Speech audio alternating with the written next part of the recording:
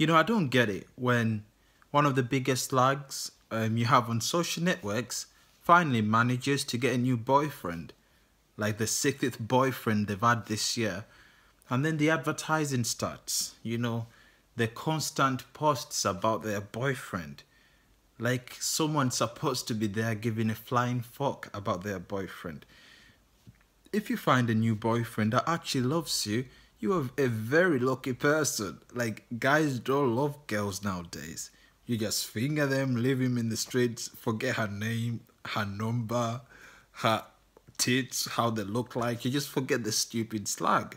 But if you're lucky and you find someone that actually loves you, then I think it will be quite smart to keep it between that person. Because you might keep advertising your boyfriend and how he's caring. Like some people post stuff about my boyfriend. I don't know how my life would be if I hadn't met this guy. Like their boyfriend is Jesus. Like their boyfriend is the answer to all their prayers or some shit. Your boyfriend is probably got chlamydia or some STD. So calm it down, man. If you find a nice guy you like, don't advertise it. We don't have to know. I don't even care.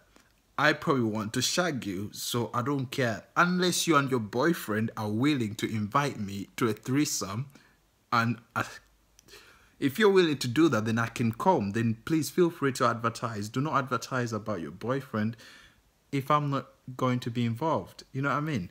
But if you talk to your boyfriend and you guys are willing to let me have a threesome with you, also so I can get to stab your boyfriend so you can get out of the picture. If you're happy to do that, then by all means you can send me pictures, praise your boyfriend to me. But other than that, do not advertise your boyfriend. No one cares if he's the best guy you've ever met.